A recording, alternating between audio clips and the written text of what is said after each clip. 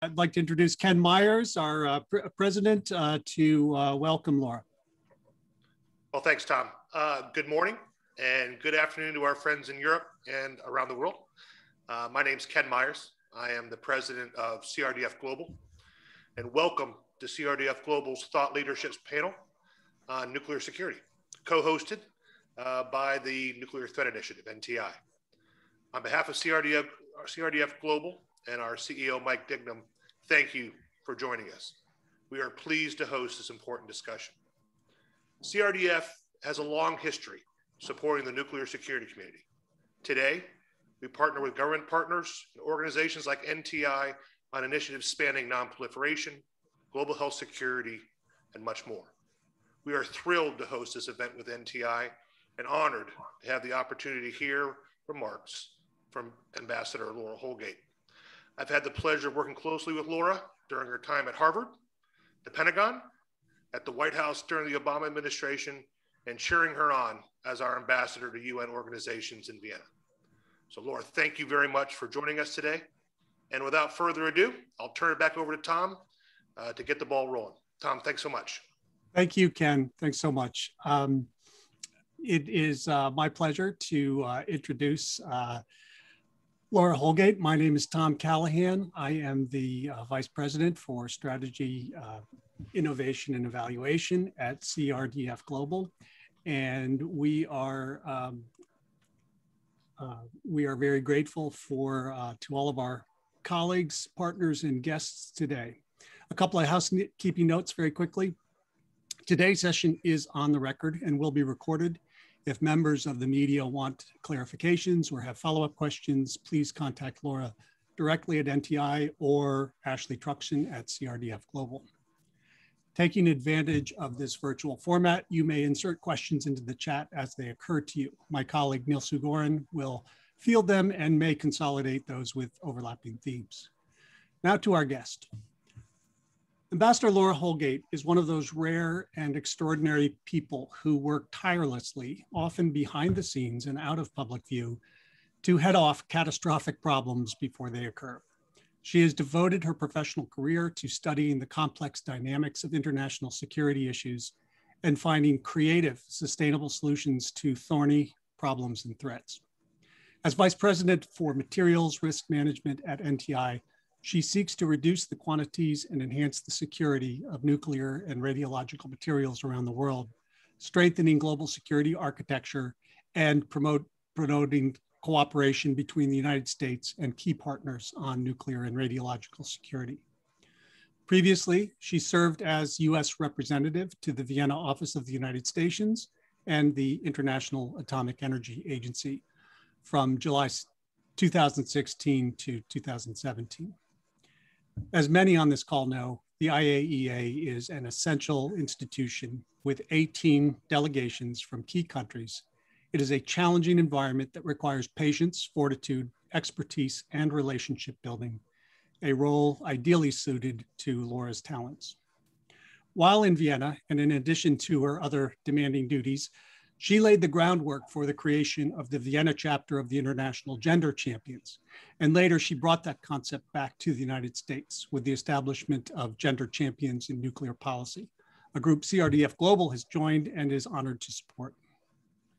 The path that led a young woman from Kansas City, Kansas to Vienna passed through Princeton and MIT, service in the Department of Defense, first as special assistant to people like Ash Carter when he was Assistant Secretary of International Security Policy, and then special coordinator for cooperative threat reduction.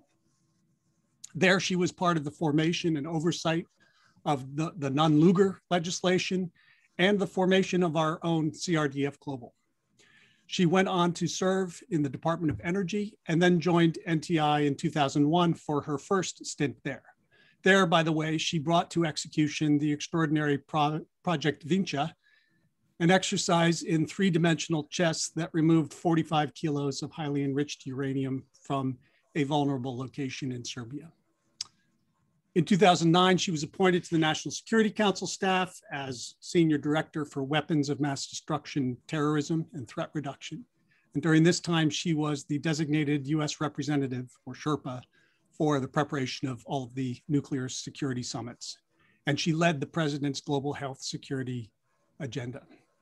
Just recently, NTI loaned Laura to the White House for a 60-day strategic planning assignment to feed proposals and recommendations into the policy process around nuclear and radiological security. And Laura, I believe Ernie Moniz is still waiting for his thank you note from Jake Sullivan for the loan. And as if all of that were not impressive enough, and I'm probably skipping things that would, for other people would be the highlight of their bio. As if all that were not impressive enough, Laura told me yesterday that she has adopted and loved over the years no fewer than 8 retired racing greyhounds, which, as my colleagues know, is I'm a huge dog lover, and it just it marries a big heart with an impressive intellect. So, Laura, on behalf of CRDF Global and all of our guests, please welcome. Thank you for being here, and please share with us some opening remarks. Well, thank you so much, Tom. And that really is one of the more gracious introductions I've had. Thank you for the wonderful chat we had yesterday and for including me in today's event. I'm sorry that my good friend Randy Beatty isn't also able to be here. You might see a little more sparks between between us than if it's just me. But I really appreciate the chance to speak this morning. And I thought it would be helpful just to, put some pieces on the table to really stick with this theme of the growing need for nuclear energy and what that means for concerns about proliferation and nuclear security at the global level. And so what I think we really need to focus on is how do we break the link between nuclear energy and proliferation. And these are, have long been intertwined, the history of nuclear energy and nuclear weapons. And this leads to the legitimate proliferation concerns about the spread of nuclear energy. But it also leads to behavior and beliefs regarding nuclear energy that may not be fully explained by energy security rationales. And so if we think about Saudi Arabia as kind of one of the examples that people think about is where nuclear energy might be expanded to, it makes a lot of sense for Saudi Arabia to think about using, replacing oil for electricity generation, which is what they do now, and desalination, and replace that with nuclear energy. That makes economic sense. That makes climate sense. It makes sense in terms of, saving oil resources for purposes that they are the only thing that can support. But it's also true that Saudi officials tend to frame their interest in nuclear energy as a counter to Iran's historically questionable peaceful intent for their own nuclear energy. That's a reminder that sometimes a nuclear power plant isn't just a nuclear power plant. So how do we unpack that and create more distance between weapons and energy? So there are 2 essential proliferation risks associated with nuclear energy. The first has to do with the potential diversion by a nation state of nuclear energy, knowledge, or materials or facilities to make nuclear weapons. So this is so taking from an energy, a peaceful use, which is guaranteed to them under the Nuclear Non-Proliferation Treaty, and secretly or covertly diverting that to a weapons program. And so preventing this is really the primary purpose of the universal commitment added in the Non-Proliferation Treaty not to acquire nuclear weapons, and then the focus of the IAEA safeguard system applied to the NPT signatories, except for the 5 recognized weapon states. So that's the first connection, is diversion by a state from an energy program to a weapons program. The second potential is that knowledge and or materials could be acquired from an energy program by insiders or terrorists or unauthorized actors and used to manufacture an improvised nuclear an improvised nuclear device, or in other words, something with nuclear yield. So these are the two main paths. Since the dawn of the nuclear age, there have been various approaches to managing these risks through international and national governance mechanisms. These have succeeded in limiting the spread of nuclear weapons to a remarkable and to some surprising degree. Today, there's over 450 nuclear power plants around the world and over 200 smaller research reactors in operation, but only 4 countries have been added to the original 5 holders of nuclear weapons since the NPT was created. And John F. Kennedy famously expected there to be 20 or more nuclear weapons powers in the world by now. The role of the NPT and the associated IAEA safeguards in achieving this outcome cannot be overstated. Of the additional 4 countries who gained nuclear weapons, 3 of them never signed the NPT, and the 4th has left it. So it's clear that for those who are part of the NPT system, it's working to prevent the proliferation that it was designed to do. The foundational requirements for preventing the spread of nuclear energy from further spreading nuclear weapons are therefore the preservation and strengthening of the NPT and the evolution of the IAEA safeguard system to anticipate new technological developments in both nuclear energy and verification. The NPT is currently under enormous strain, and those who are looking to expand nuclear energy as a necessary element of reducing climate change, and this is true for all 5 of the NPT weapon states, they must act swiftly to preserve the treaty. Without the NPT and the robust verification that accompanies it, the only fire breaks between nuclear energy and nuclear weapons are 1, the complexities of nuclear weapons related nuclear technologies, which are hard but not hard enough, and the self-interest of those who've mastered those technologies to hold on to them and not spread them further. Those are pretty weak fire breaks, unfortunately.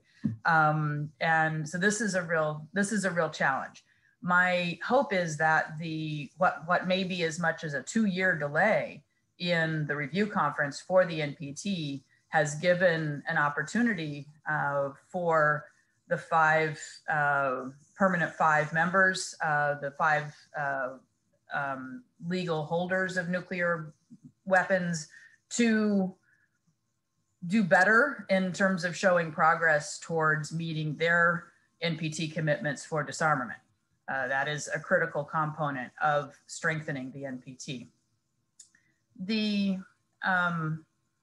When it comes to governing nuclear energy, I mentioned the IAEA or the equivalent Euratom safeguards that are applied inside Europe create constraints and confirm non-diversion for materials. And the Nuclear Suppliers Group has agreed to a voluntary criteria-based approach to exporting enrichment and reprocessing technology. And so that's a technology constraint, voluntary, not as strong, not as verified as the IAEA is able to do, but still an important component of maintaining these key technologies within the realm of those who historically had them. And among the states that are within the NPT, only Iran and North Korea completed their development of fuel cycle capabilities clandestinely while inside the treaty. And the non-NPT states either stole or indigenously developed their fuel cycle technology. So no NPT state has knowingly sold fuel cycle technology to a state that did not already possess it. So this is another example of where the NPT and the Nuclear Suppliers Group systems are functioning currently. But these need to be strengthened and expanded, and especially when we think about the new technologies that are coming forward in advanced reactors. Now, if we're going to see nuclear energy expand to play a meaningful role in mitigating climate change, not only are we going to have to see these 450 mostly large gigawatt scale power reactors preserved and in some cases replaced, but we're going to need to see energy that is currently created by fossil fuels replaced with nuclear power. And we're going to need to see countries that are looking to improve their development through managing or reducing their energy poverty, that we're going to want to see those new entrants into the energy market or the energy production also looking at new types of nuclear energy. And so for the fourth generation of nuclear power plants that we're talking about now, some of them are small, some of them are modular, many of them use a different fuel cycle that is uses different kinds of material that may be more amenable to making nuclear weapons than the current 5% enriched light water reactor fleet that powers most of nuclear power in the world today. And they're going to be deployed in new places.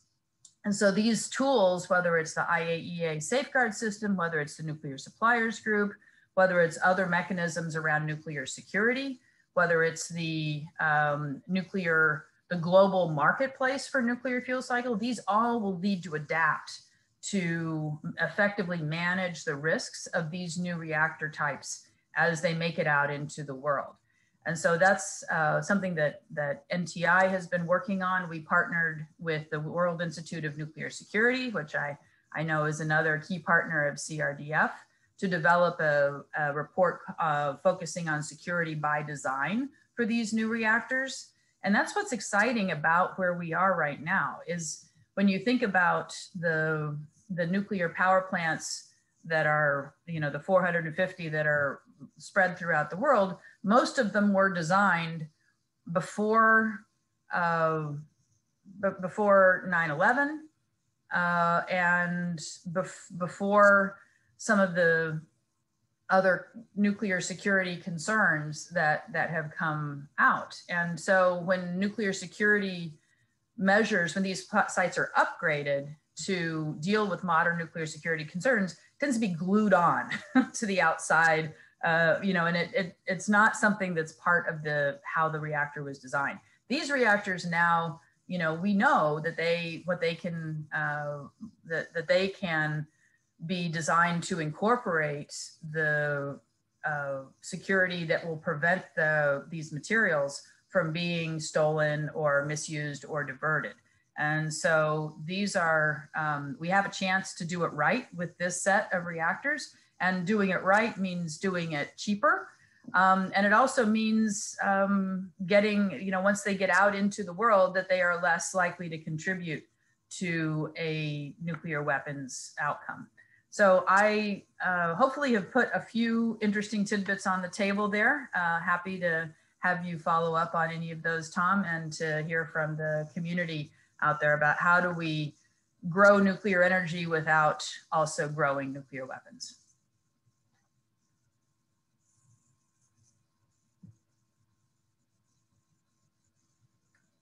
I managed to mute myself. Yay, 200 people. Thank you so much. You have definitely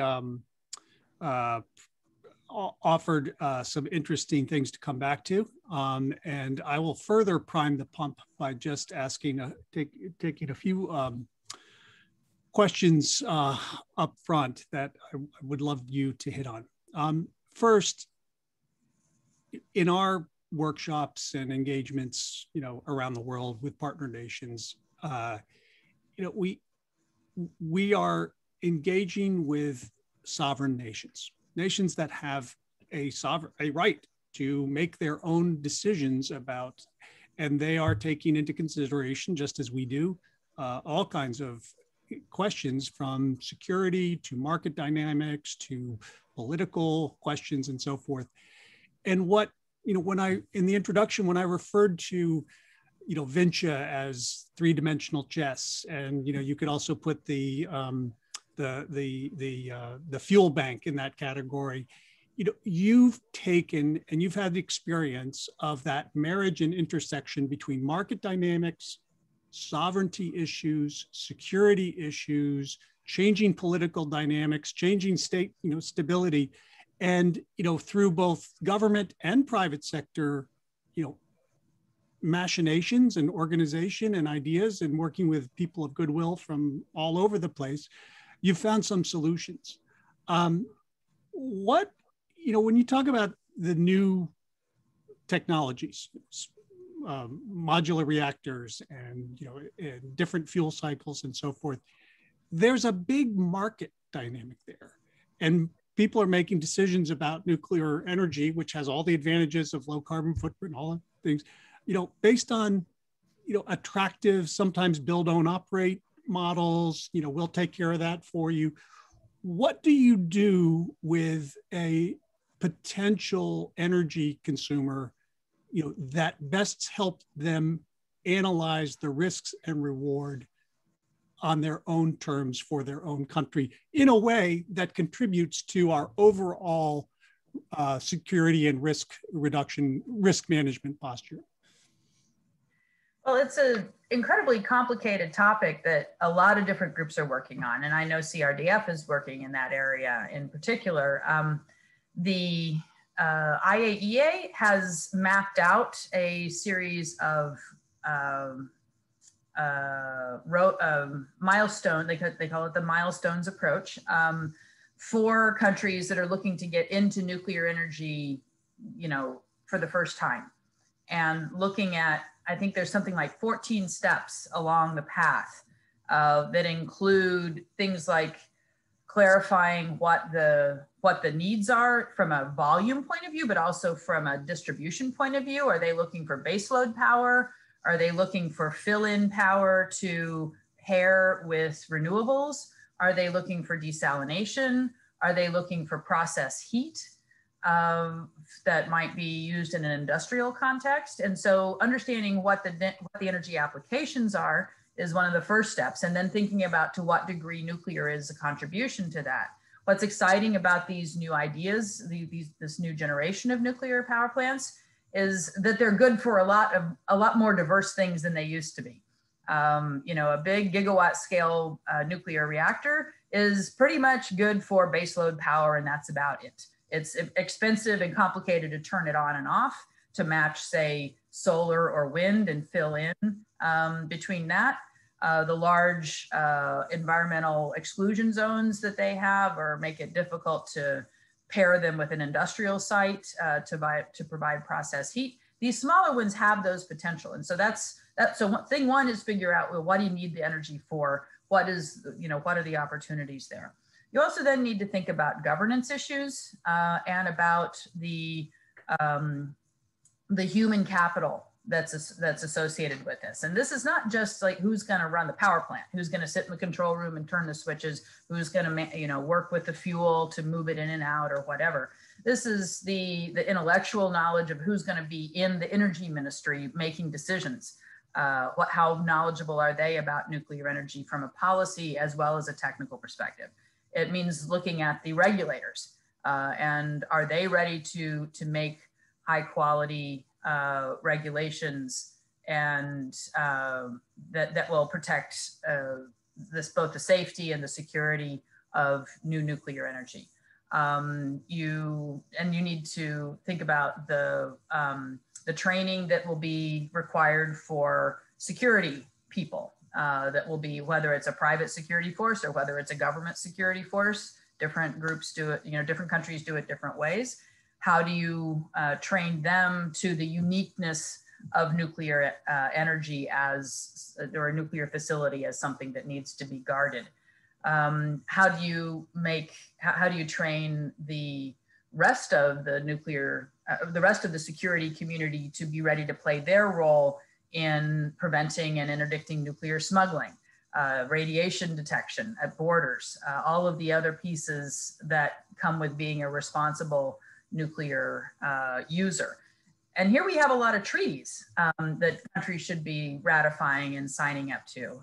The Convention on Physical Protection for Nuclear Materials, and particularly its 2005 amendment, which entered into force, is the only global binding source of nuclear security commitments. And it has no verification mechanism, unfortunately, but it does create expectations for how countries are going to manage their nuclear materials and nuclear facilities, and how the transportation of that material will be secured within and between countries. So there's a lot of this that can be the topic of international cooperation, and the U.S. government plays a role at almost every one of these steps. And then private sector is also involved either in executing government programs or in creating connections themselves. And so this is there's a well-worn path. Well, I won't say it's a well-worn path, but a clear path that is not fast and it's not cheap. And so I think part of that, recognizing, what are the attributes of a responsible nuclear energy user and owner are really critical components of a decision that a country would make to pursue. Something you said reminded me of one example of the tireless and behind the scenes work, the Nuclear Threat Initiative Index, the Security Index, which NTI puts out every couple of years, and just keeping track of which treaties have countries signed up to. And, having that is I think you referred to it in a recent interview as kind of a Bible. Those kinds of indexes are really important for not only, getting a snapshot of where countries are across a range of analysis, but also what the trend lines are. Is there anything about that process that, is,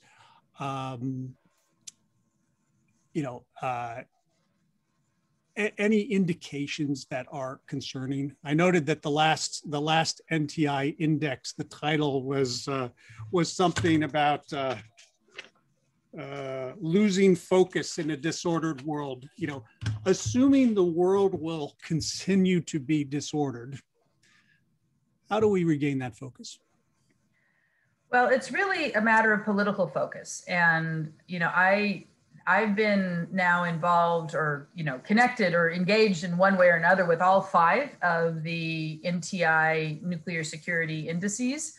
The first 4 were generated while I was still in government, and I was a consumer of that information. And also one of the steps of the process that NTI undertakes is validation by government of the findings that they've discovered from public sources. And so I was also the entry point for NTI's validation efforts for the first 3 or 4 indices. For this last index, I got to be, in the back, look at all the mechanics that sit behind it. And oh my gosh, it is an incredibly rigorous, complicated, impressive process that goes on to create those numbers and the insights that come from them. And but it's such an important tool for countries themselves to see where they stand. There's some countries that are at the top of the list always want to hang on to their high score. Countries that are maybe regional rivals are always looking at how the other one does, and then their press reactions when these come out tend to reflect, well, we did better than our neighbor. And then so there's a lot of bragging rights that come with this. We saw during the nuclear security summits that the leaders, when they gave their statements about nuclear security, they would often, those who were scored highly or who had done, had significantly improved in the index, included that as a talking point in their speech, that was something that they took as a validation of their work. So that's, it's a tool for governments. And this year we made an even more explicit mechanism on the website of ntiindex.org. There is when you go to when you view a country's scores, there's also a section that we call the scenario section that says, if you did these 3 things, your score would improve by this. And so we literally give countries a roadmap to how to improve their score, and in principle, how to improve the nuclear security capacity and that they have. So one purpose of it is helping governments do better. Another purpose of it that I used it for when I was at the White House is also to help stimulate assistance and cooperation. I was able, when I would sit down with another country, to say, well, here's a deliverable that we'd really like you to bring to the next summit. Do you need help? Can we cooperate? Is there, is there another country you'd like to work with? Does the IAEA have what they need to help you out to get to this point? And so it provides a point of cooperation opportunity between countries. And that helps generate trust. It helps generate, the potential for additional cooperation beyond that. And that some of that transparency that comes with that is part of the assurance concept that, that pushes back a little bit on that sovereignty point that you raised earlier. And then obviously it's also a source for analysts, and there's a lot of researchers who use this. And one of the things that NTI does is we make the whole back end available. Our massive database, our spreadsheet, you can download from the website, and you can pick and choose pieces of that you might incorporate into your own research, or you can play with the results, because we weight results. We say, some aspects are more important than others. If you differ with that judgment, you can play with the results and see if you come up with a different ranking that is meaningful. And so we were really gratified when Third Way used the results, some of the results of our report, some of the data in their report on the global marketplace for advanced nuclear reactors, and which countries might be, quote unquote, more ready than others to be, to be interested in or ready to use these kinds of reactors. So it's a massive tool, data tool for the community to really dig in. And I would invite any of the 111 participants that I see listed on the screen to take a look at that data and see if it would be useful to you in your research and your work as an official. I think it's I think in the age of more accelerated disinformation, as well as misinformation about complex topics, the honest mistakes as well as the more intentional diversions, it's really important to have some measurable things, where you can just, we're not hiding, it's not a magic secret formula. We're showing our work. This is how it looks.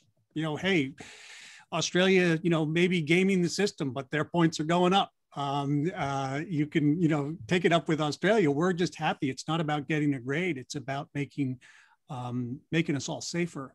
And I think that in, renewed great power competition, a lot of countries around the world are just like, just give me the facts, let us make our own decisions, but let's make our decisions based on facts and not marketing or, scare tactics. Laura, what we saw recently, our board member, Jill Ruby, and your colleague, Deb Rosenblum, were both had their confirmation hearing together at Armed Services Committee. And one of the topics that came up and was hit pretty hard, there were two things that were hit pretty hard that I recall.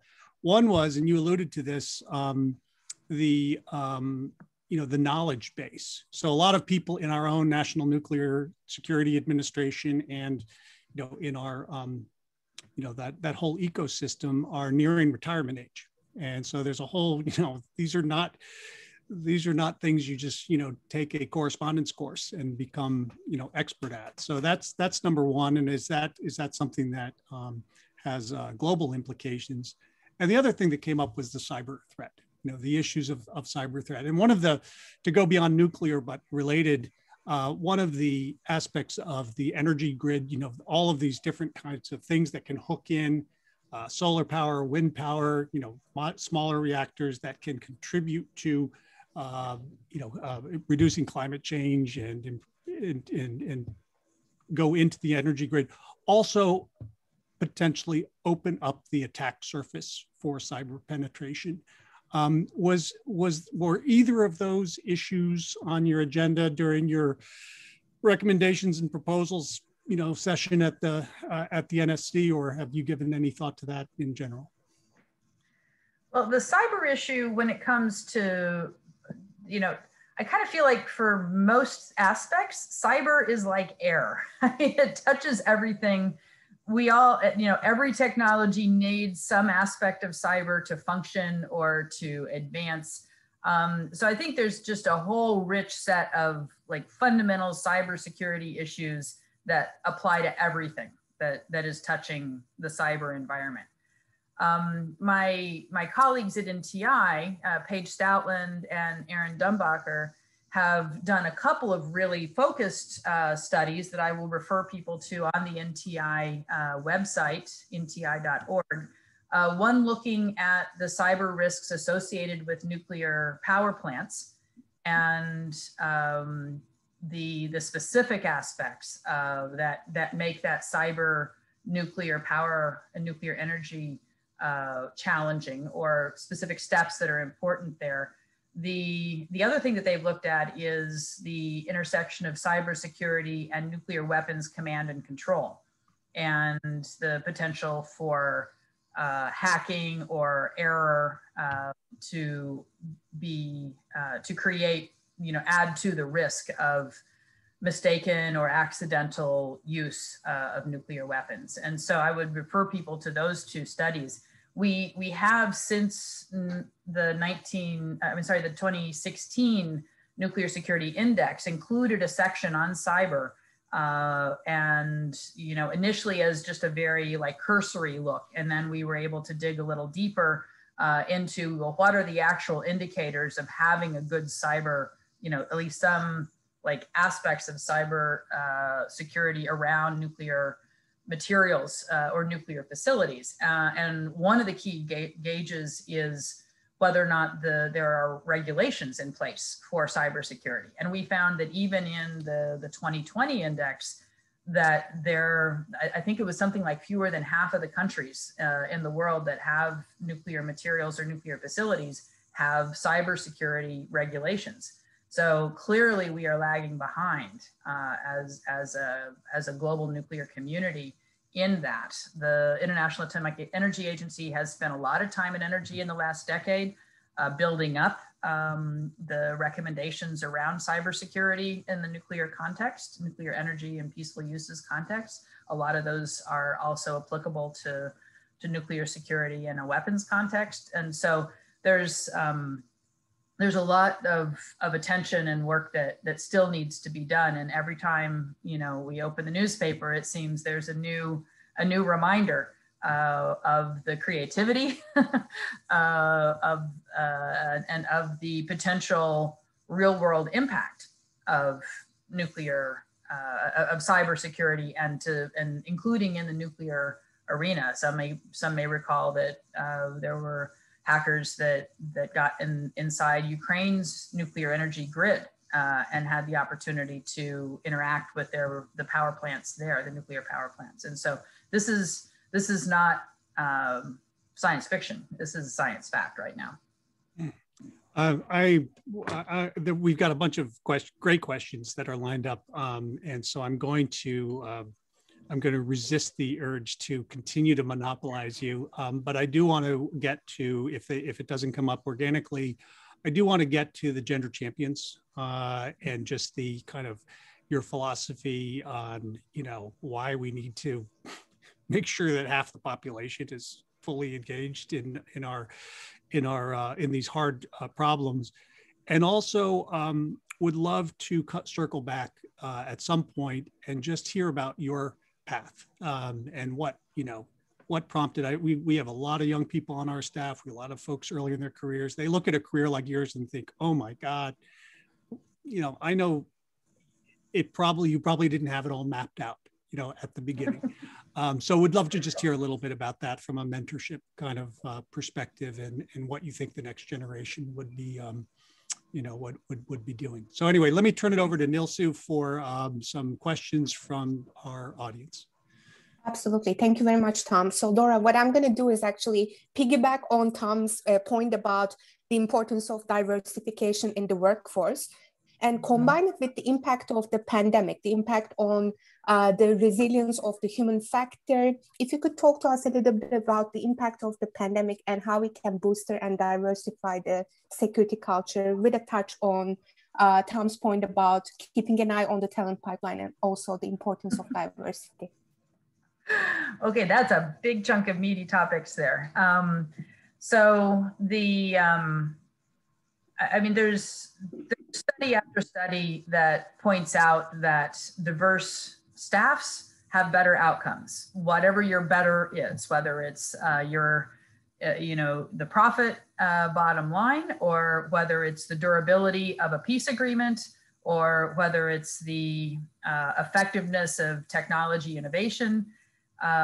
It's just, the more different perspectives, different lived experiences, different ways of approaching problems, different approaches to collaboration that can be brought to bear on big, important problems, the more effective the solutions to those problems will be, the better buy-in you'll have to those solutions. So even the perfect solution sometimes can't get executed because it's perceived as being imposed rather than, developed in consultation with those who are most affected. And so certainly when it comes to nuclear energy, nuclear weapons, nuclear proliferation, these are huge, huge topics. And we are not going to get the best answers, as Tom said, if we leave half of the population outside of the conversation. So just from a pure effectiveness point of view, setting aside the equity imperative from a moral point of view, setting aside, well, not even setting aside, but recognizing that when these decisions go badly, it tends to be underrepresented communities that bear the burden of that, whether it's pollution, environmental damage associated with uranium mining or the production of nuclear weapons materials, whether it's the effects of an actual nuclear attack, whether it's the application or the how a national budget is built that spends billions and trillions of dollars on nuclear weapons rather than other aspects that may contribute more effectively to human development. These are all ways in which those who have had less opportunity historically in our various societies bear additional burden from the choices that are made around nuclear energy and around nuclear weapons. And so they need to be part of that conversation. I think we've learned some interesting lessons in the pandemic that are both hopeful and concerning. One of the hopeful things is that we've learned that to be at the table, you don't necessarily have to be in the room.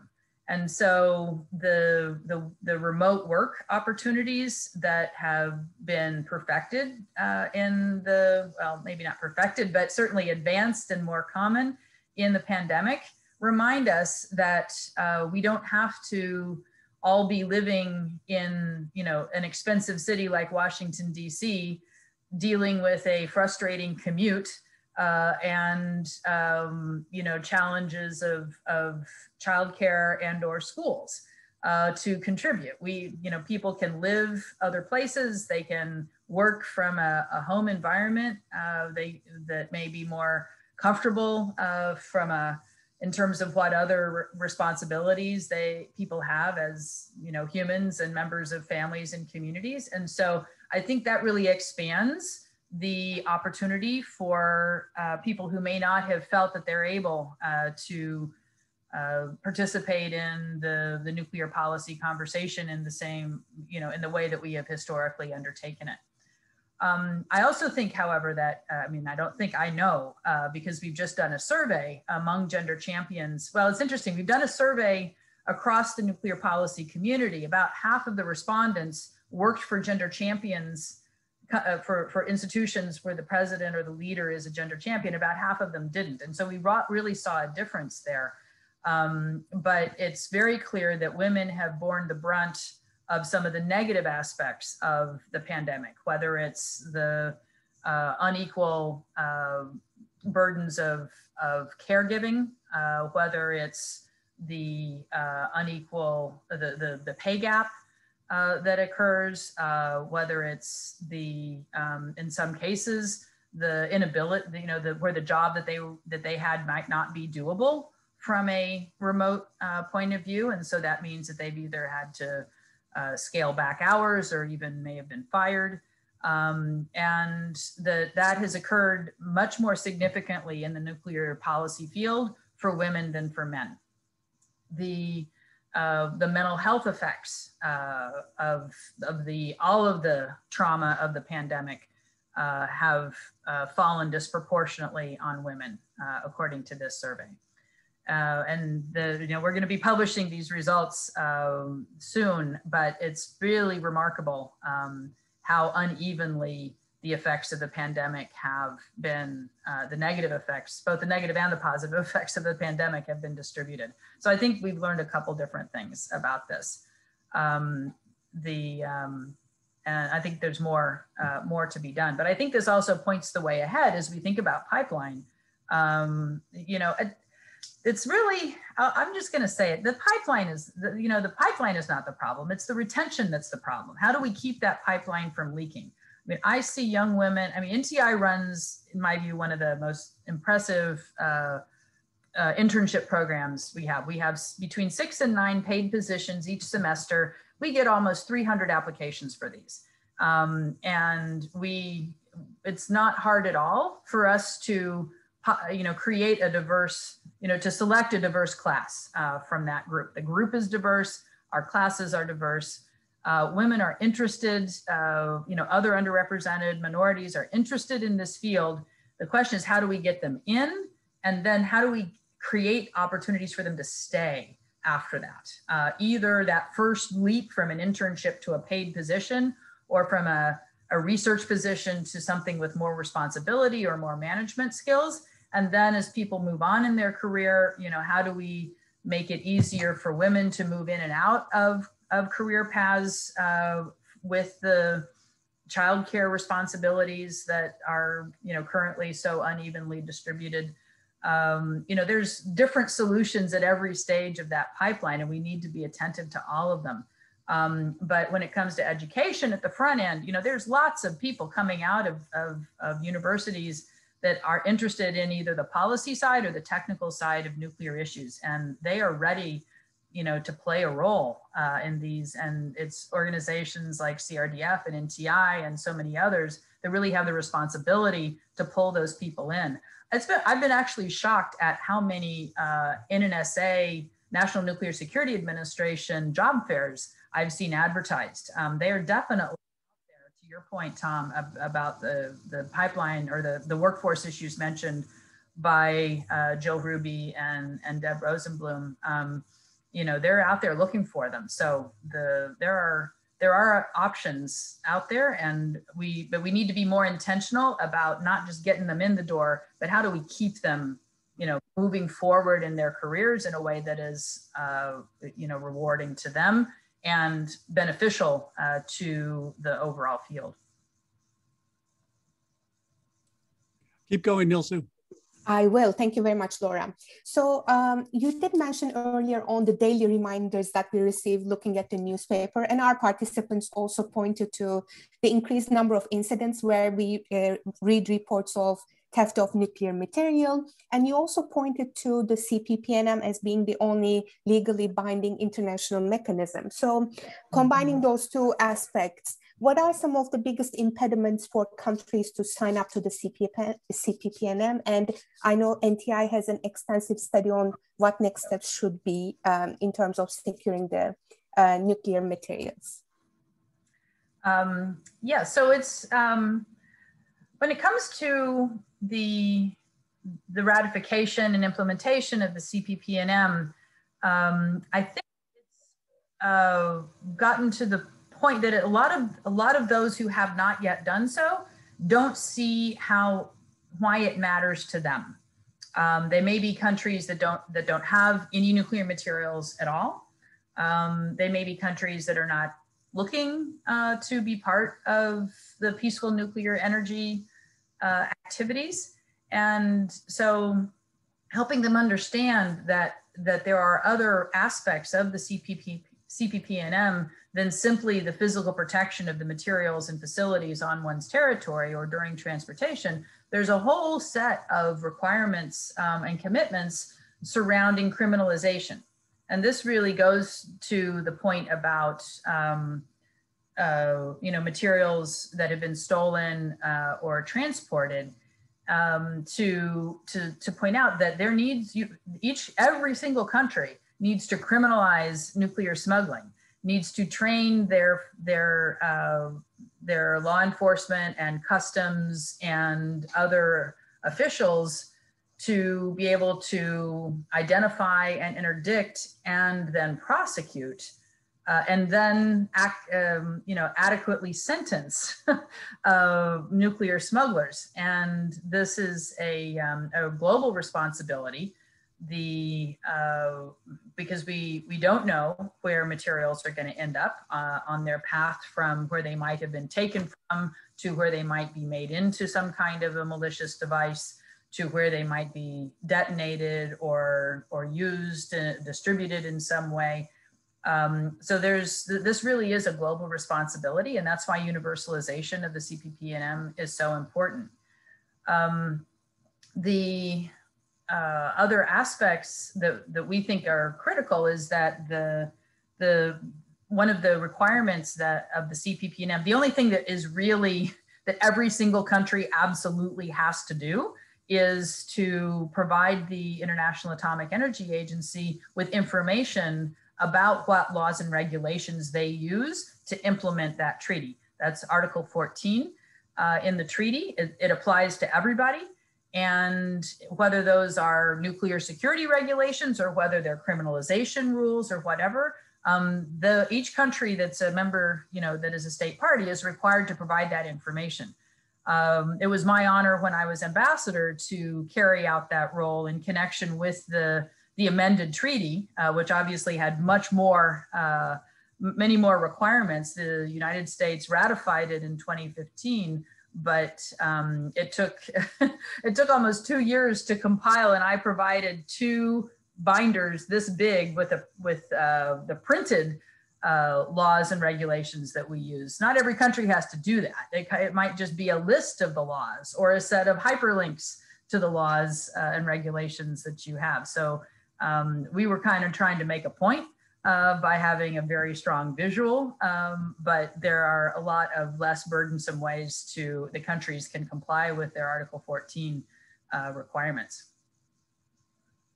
Thank you, Laura. And the final word from the participants before I turn it over to Tom would be the IAEA approach for advanced reactor designs, whether you foresee any major changes to the verification mechanisms and the milestones documents that the IAEA will provide in response to emerging technologies such as small modular reactors.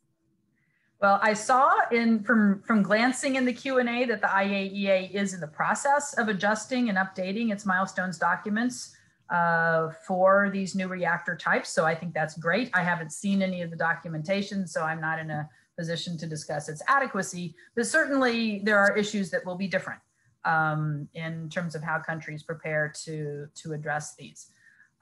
When it comes to safeguards verification, there's going to be a lot of differences. Let's just think about what's the baseline now. For the vast majority of nuclear power plants, they're large gigawatt scale. They use 5% or less enrichment. The fuel elements are huge and require special equipment to move them. And there's a lot of, and the reactors have to be shut down every 18 months to 2 years to refuel them. So there's a lot of history of how those are safeguarded, and it's extremely well understood. Similarly for enrichment plants and for those limited number of countries which, who are not weapon states that have reprocessing plants. these new reactors are different in many ways from a safeguards perspective. Some of them, the fuel is the size of a billiard ball. So how do you do, is that item accountability or is it a flow as these move constantly within the reactors? That's a new safeguards question.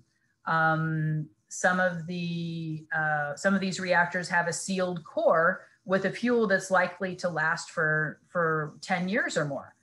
That means refueling is not going to be is not the opportunity, not necessarily the opportunity that the IAEA has to look inside the core and see what's going on. And so you're going to need to have new ways for the IAEA to have visibility on what's happening inside that core in order to understand how the material is transforming. Some of these new designs have liquid fuel. I mean, this one is, I think, probably the most challenging one because the fuel is mixed with a moderator and it's melted. You know, so you need and the fuel, the fissile material, is not going to be uniformly dispersed within this pool of melted moderator. And so there's a lot of research and development that needs to be done in terms of making sure that there is no diversion from a facility like that.